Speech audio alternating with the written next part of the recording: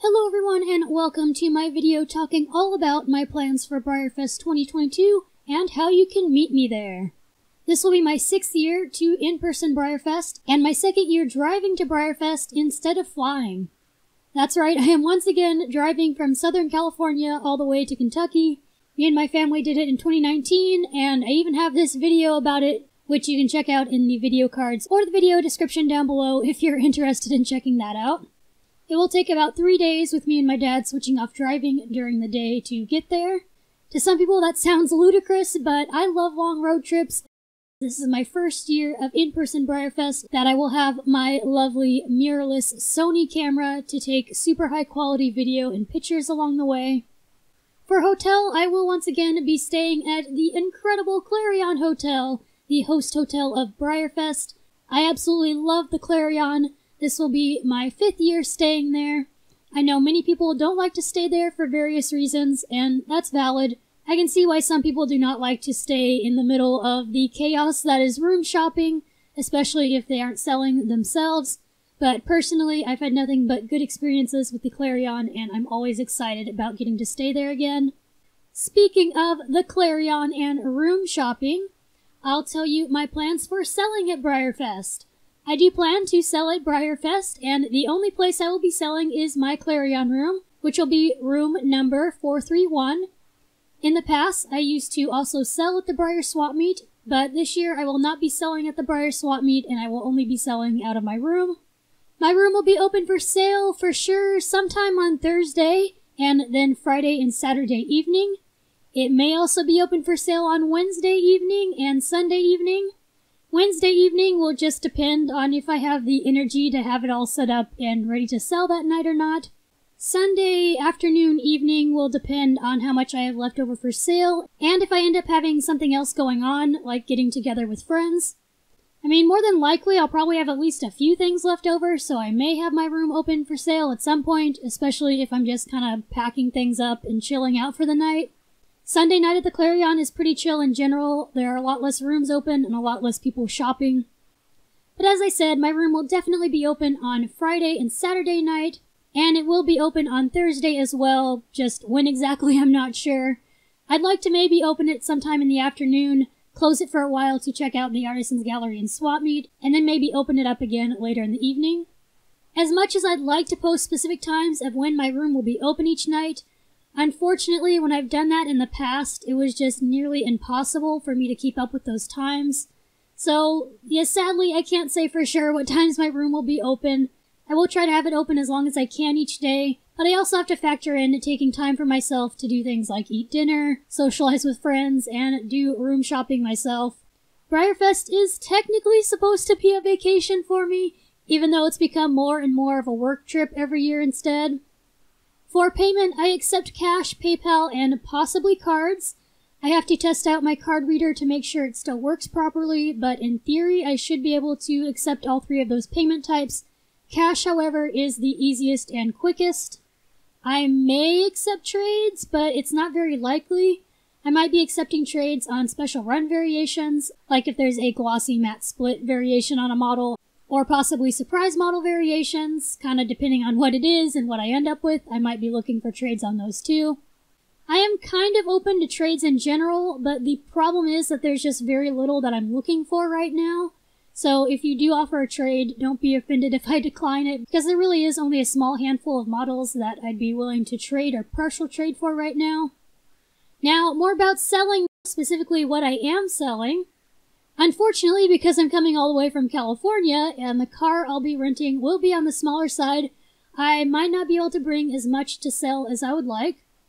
I should hopefully still be able to bring a pretty good selection of models, but since I'll be using an unknown make and model of a rental car, I don't know exactly how much space I'll have and just how many models I'll be able to bring.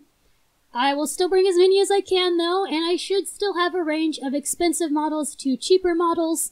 I will mostly be bringing OF traditional Breyers, a variety of stablemates, and some Peterstone chips.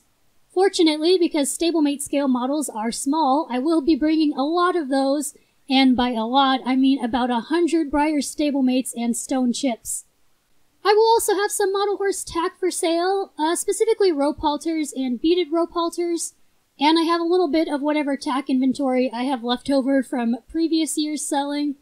There likely won't be a whole lot of model horse tack though.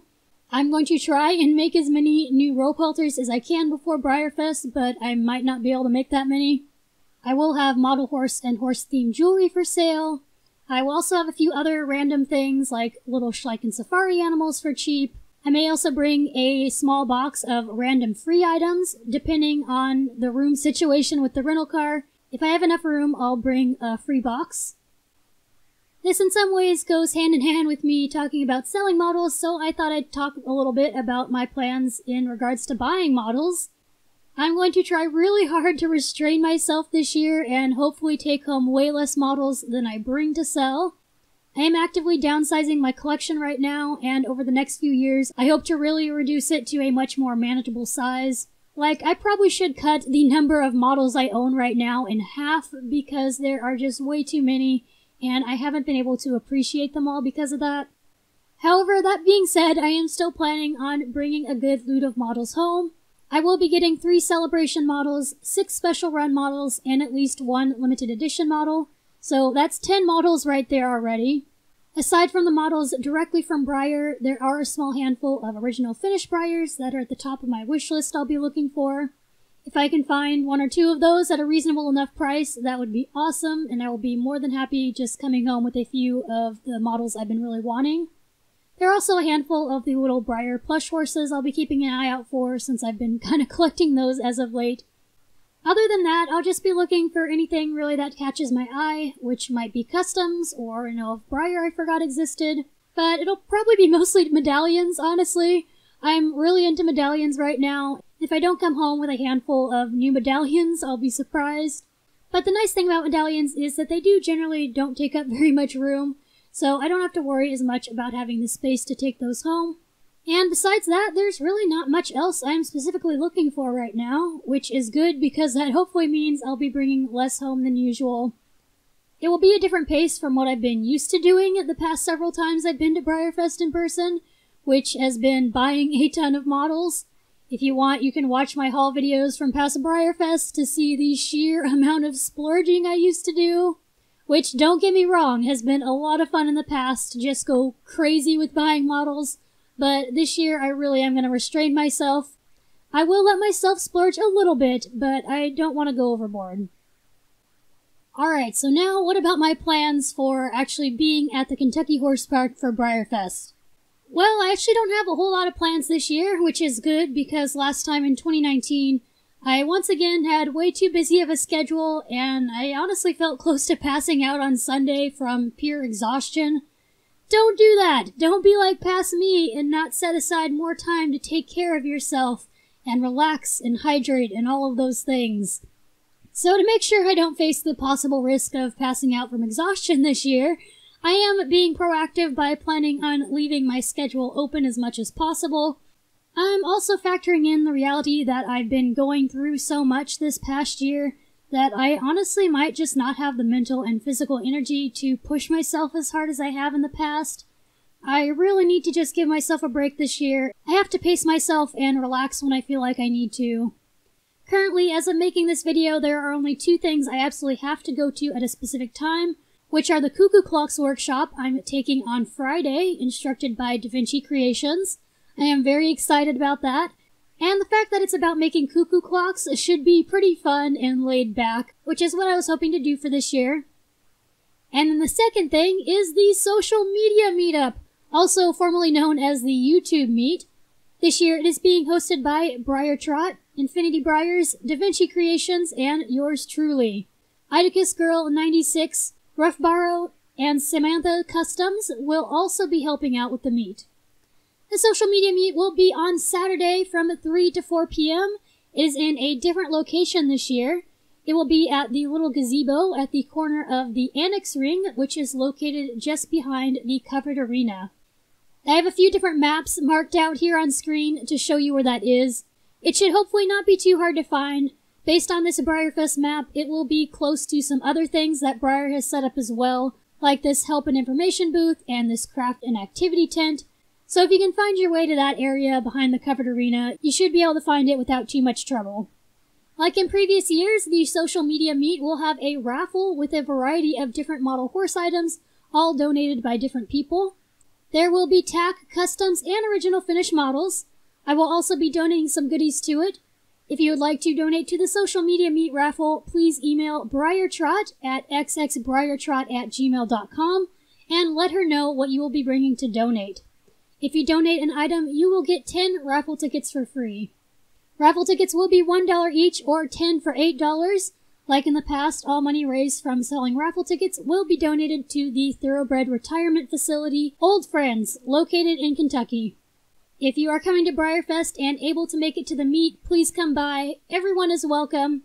You're also welcome to bring a model or a t-shirt or a poster or anything like that that you'd like to have signed by your fellow hobbyists and friends.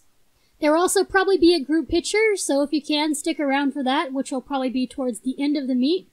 The social media meets are always a lot of fun, and everyone is always really friendly, so come drop by, even if it's just to say hello. For those of you that won't be attending BreyerFest in person, keep an eye on social media, because BreyerTrot or Infinity Breyers will try and live stream it. That may or may not be possible, depending on how good the cell service is at the park, but we'll see what can be done. There is one other time-specific thing I'll probably be doing at BreyerFest, which is watch the Saturday and Sunday raffle results unfold. Watching the raffle is pretty entertaining, and of course, it's exciting to see if you won. While I don't plan on buying a lot of raffle tickets, I will at least buy a couple. As of making this video, that really is it for any other specific time-sensitive plans I have. I will at some point, of course, have to pick up my BreyerFest models and go into the BreyerFest store. I'll of course have to go around and see everything there is to see at BreyerFest, like the guest horses and the celebration park. Hopefully I can get some really nice shots with my camera, and hopefully run into some friends and talk and hang out with them for a bit. I'm really excited, and I really hope I can make this a chiller BreyerFest experience compared to what I've had in the past. Lastly for this video, some more information about how you can meet me at BreyerFest. First off, I will be wearing a name tag the whole time that says Stormy Strike on it to make it easier to spot me. And while I have already talked about when and where you can meet me, I'll say that again. You'll be able to find me at my Clarion room number 431, which will be open sometime on Thursday and then Friday and Saturday evening. You can meet me at the social media meetup, which will be on Saturday at 3 p.m.